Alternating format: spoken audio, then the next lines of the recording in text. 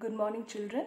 Until now, we have discussed autotrophic nutrition, and under heterotrophic nutrition, we discussed nutrition in amoeba.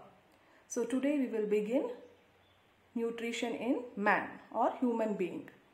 We will learn about all the 5 different steps which occurs in nutrition, and we will also see the parts of digestive system, which includes alimentary canal as well as the digestive glands.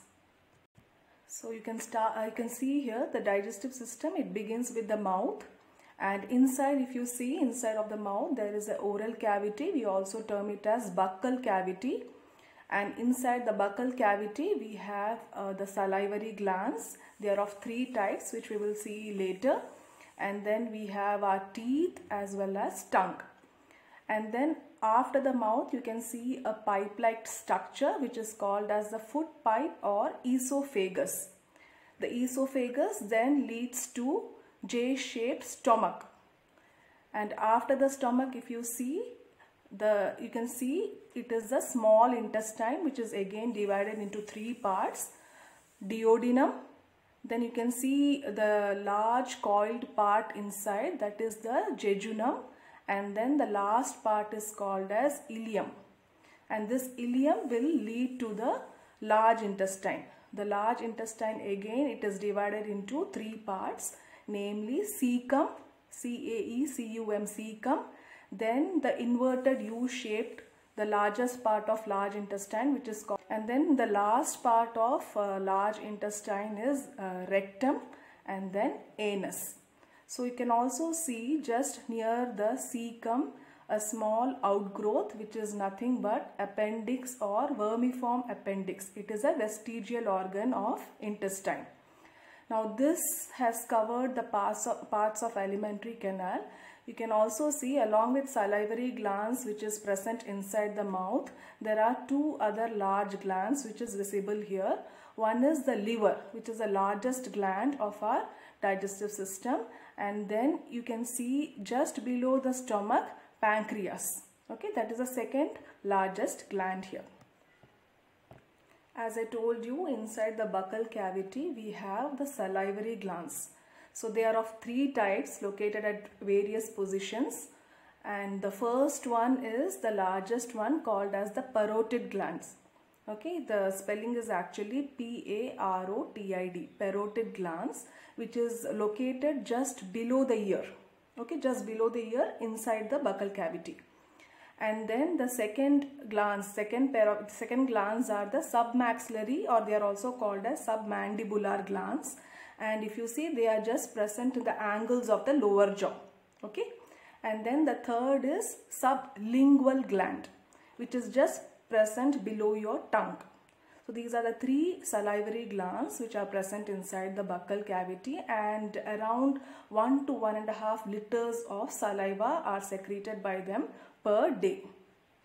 So next we can see here the next part inside the buccal cavity is the teeth.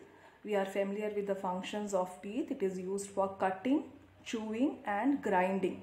And you have already learnt in lower classes about the 4 different types of teeth. So in an adult human being, there are 32 teeth.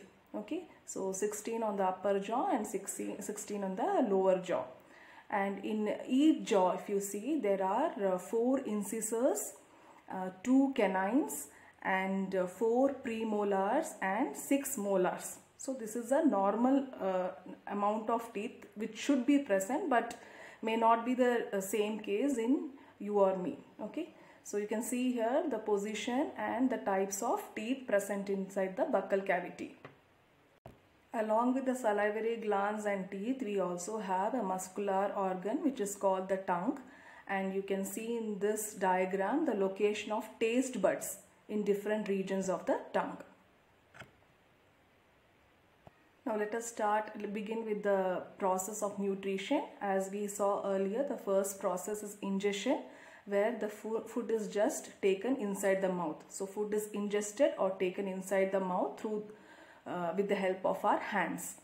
Now the next step is digestion, which begins inside the mouth or the buccal cavity itself. As discussed earlier, The buccal cavity contains our teeth, which helps in cutting, chewing and grinding the food. Then it has the tongue along with taste buds. It also helps in mixing the food with saliva and also swallowing the food. And if you see saliva, which is, as I told you, which is secreted by 3 types of salivary glands inside our mouth. If you see saliva, it contains 3 substances. Okay. Well, first one is mucus. Second one is an enzyme called as ptyalin or salivary amylase. And third one is another enzyme called as lysozyme. Okay, lysozyme. The mucus, which is a component, important component of the saliva, it actually moists the food, makes it wet. It makes it soft and slippery. And the enzyme salivary amylase or ptyalin, this enzyme is very important because the digestion of carbohydrates begins inside the mouth. So it converts starch into simple forms of sugar, which is maltose. This is done inside the mouth itself. And then the third component of saliva is lysozyme, which kills any harmful bacteria if it is present inside the food. Now the food present in the mouth after all these processes is slightly digested, and at this stage the food is termed as bolus, B-O-L-U-S, bolus. We are always advised to brush our teeth properly and also rinse our mouth well after meals. Why? Because in case the food particles are left behind in our teeth, then there is a possibility that they might be infected. How? There is a bacteria called as Streptococcus mutans. Now this bacteria, they will act on these food particles and they will start producing acids, different types of acids. And these acids might damage the parts of teeth, the enamel as well as dentine. Okay, and it will also cause dissolution of the calcium deposits in our teeth. So if this process continues, it might result in the formation of an yellowish layer on the surface of the teeth, which is termed as dental plaque. And if it is left unnoticed, then it might result in acute pain and infection, which might lead to tooth decay or dental caries. And this might later become a cavity also. So that is the reason why we are advised to take care of our teeth properly. Now the slightly digested food, which we term it as bolus, is now swallowed inside and pushed into the food pipe through the pharynx. The food pipe is also termed as esophagus. It is around 20 to 25 centimeter in length. It is a narrow tube and it connects the pharynx, which is present just at the end of the mouth, with the stomach. If you see inside the food pipe, there are no digestive glands present. So in case salivary amylase is acting on the food, the same action continues even in the food pipe. So how does the food now travel inside the stomach? If you see the walls of the esophagus, they can contract and expand. And due to this contraction and expansion, they are able to push the food inside the stomach.